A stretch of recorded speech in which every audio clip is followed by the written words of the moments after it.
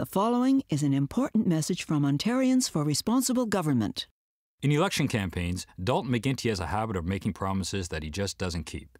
With his last majority government, after promising he wouldn't raise your taxes, he hit Ontarians with a healthcare tax, an eco-tax, the HST, and the cost of home heating and hydro is skyrocketing.